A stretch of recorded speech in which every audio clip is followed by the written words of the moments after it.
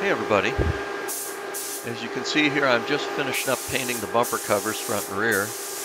In this shot I'm just touching up the rear bumper where I found a spot that I didn't have full coverage and just trying to blend it back in. I didn't show you the whole painting process. Mostly I was worried about my camera and I didn't have a good protection for overspray, but it seemed that my booth was doing pretty well, so at the very end here I set it up and near where the air comes in, and thought I'd show you. The gun performed very well. It's the DeVilbiss GPG. My Breathe Cool hood, man, this is really nice because it's pumping fresh air, cool air in, and it was very comfortable spraying in that. And my fan is in the back door pulling the overspray out, and it seems to be working pretty well. So at this point you can see that I'm just kind of checking over the parts to make sure I got everything covered, and then we'll go in and look at the parts a little harder. The color here looks a little off at times. It's a combination of lighting because I've got fluorescent lights on the ceiling. When I get going here, I get halogen lights, and they have a little different color temperature. And then I've got LED lights, and between the three, you kind of get quite a variety of colors. I've compared it on a paint stick, and that appears that it should match. I had it right up against the main part of the car. I am spraying single stage 2-part urethane, no clear coat, and that's because the car itself is not clear coated. So I asked the paint shop to give me a single stage that would match up to the factory paint. I'm not ready to repaint the whole car at this stage. So from here, I'm going to move into spraying the two-tone parts, the black around the headlights, and I'll show you the results of how things came out. Well, I've spent the last hour and a half or 2 hours here masking off the front end, and I think I'm pretty much there.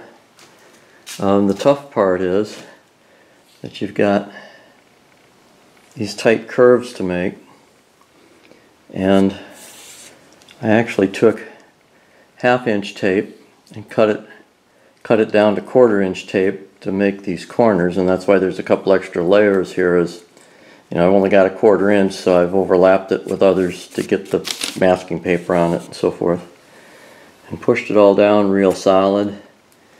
But I'm about ready to spray the semi-gloss black in those areas, and I've been just very, very careful to try to mask it the same so that it'll look the same as the factory had it.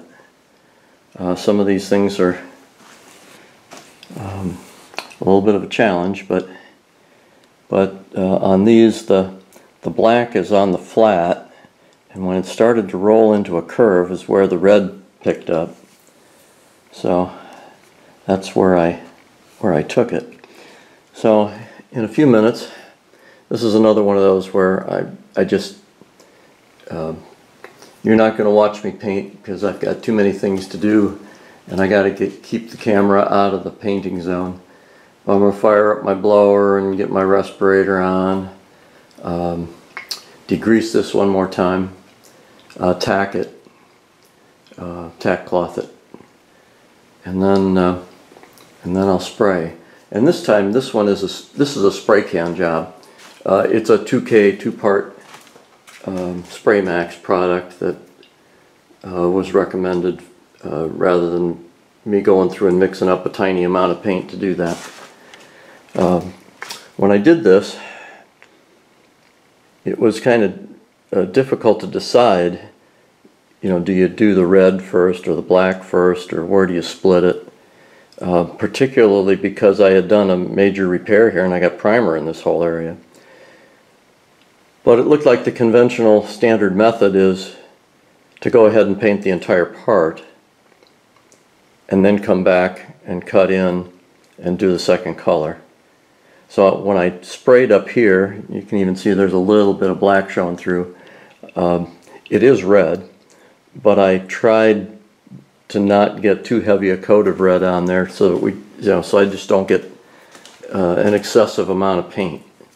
We'll see how the black does. It ought to cover pretty well, and we'll go in from there. And otherwise, I think I'm pretty well set. I'm going to get my halogen lights out of here because they're not explosion proof. Those suckers are pretty hot. And anyway, just thought I would show you that before I go at it. And it's long about midnight, so I'm going to try to get this done.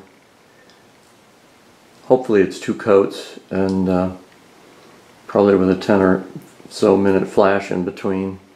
And then I'm going to go get some sleep because I've been working on painting since about 6 o'clock this morning. Well, I finished last night spraying the black on the nose piece, so I think I'm going to untape it now and see how it turned out.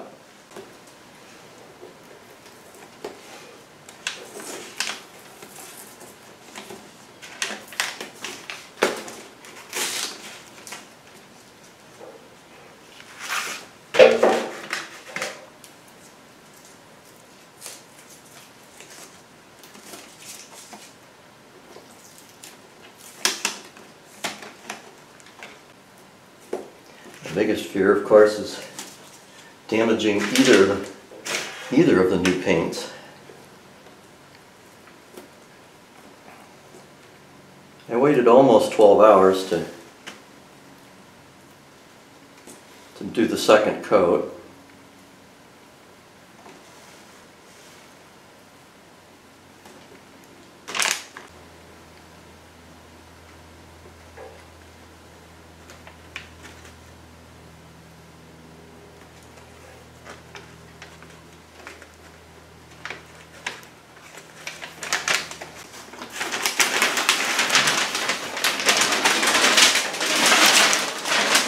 Get some more stuff to get out of the way.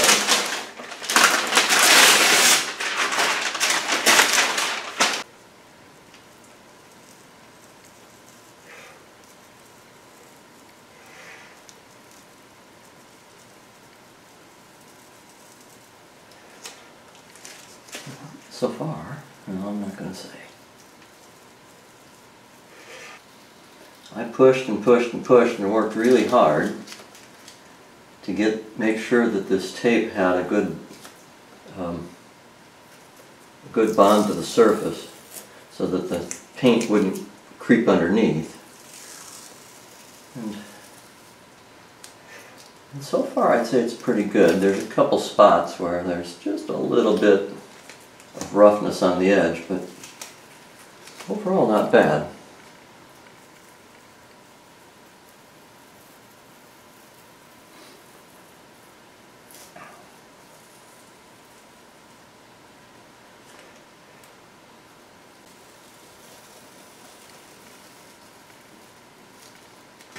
Hey, that looks pretty good. The trick with doing this is knowing where to put the tape, and the factory, you know, there's a curve on here, and the factory did not paint around the curve. They stayed on the flap all the way around. And even on this side, it's well around the curve, kind of because it starts underneath here and then runs down. And like I say, what I said last night was I was trying to follow as close as I could the original factory lines of how they laid things out. So, yeah, I'm pretty happy with that. Now let's go over here to the other side and see what that looks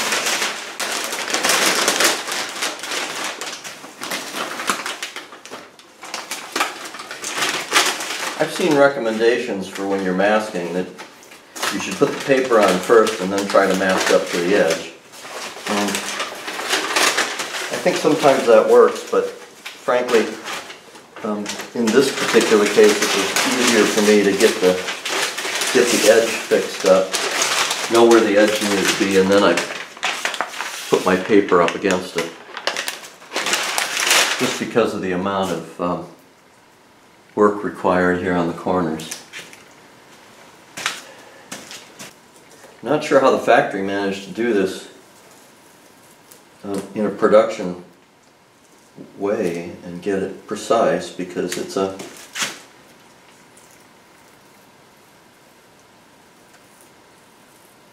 you must have had a very good jig or something to follow. That.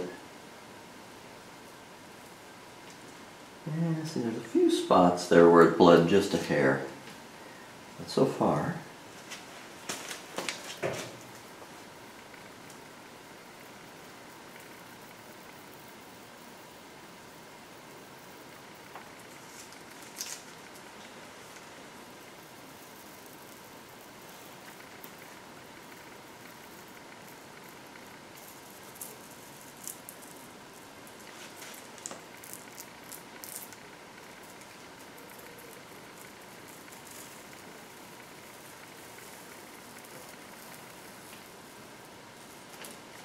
There. It's really pretty doggone clean. You just got a couple spots where it got under the edge of the tape just a little, but we're talking minuscule. Ah, looks nice. Let's untape the rest of it. So I really don't want this tape to stay on there that, too long.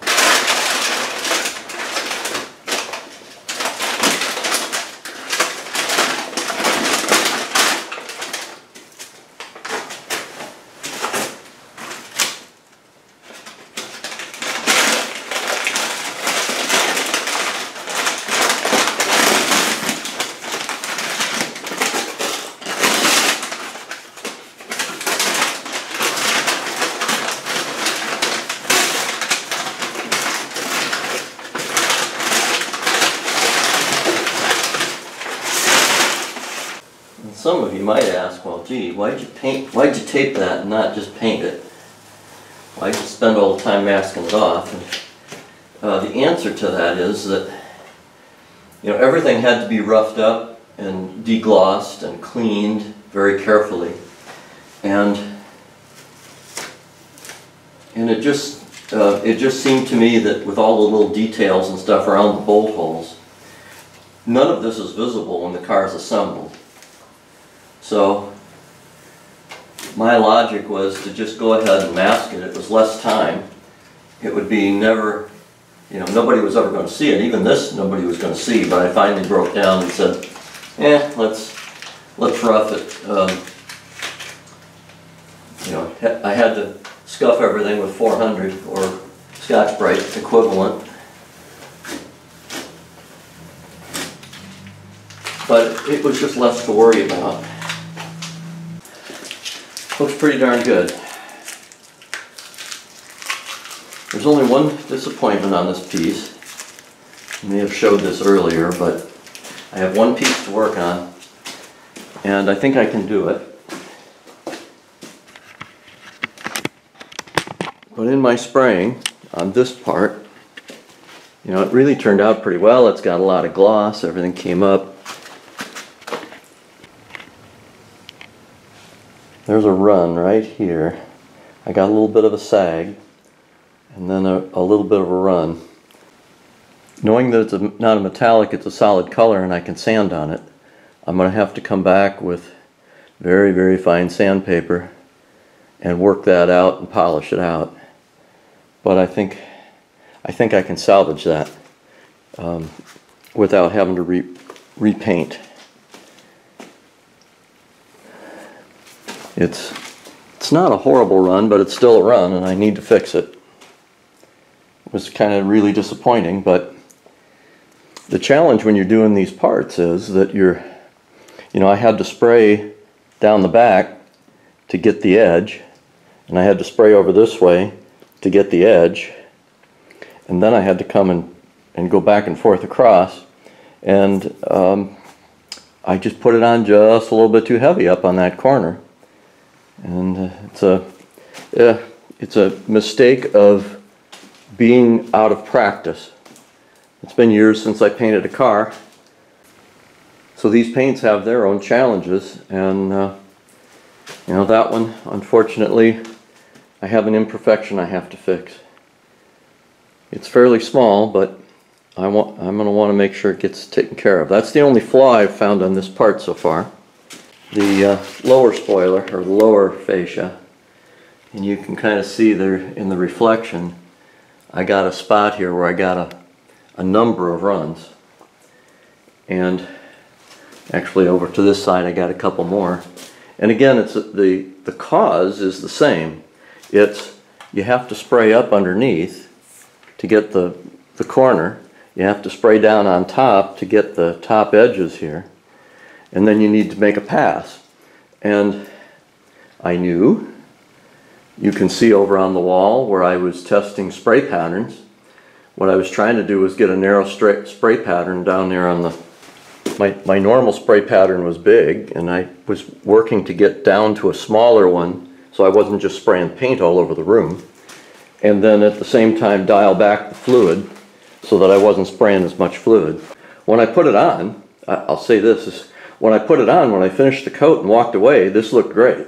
When I set the gun down and came back, 10 minutes later, I was horrified to see that in that time that it had sagged and run. So this is another one where I'm going to be trying to see if I can fix that. Worst case scenario, it's not a huge part.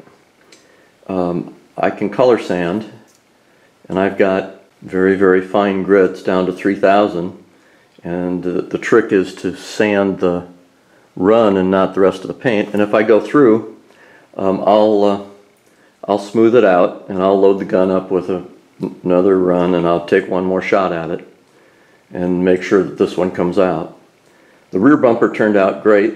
It doesn't have any flaws in it at all, so we shall see.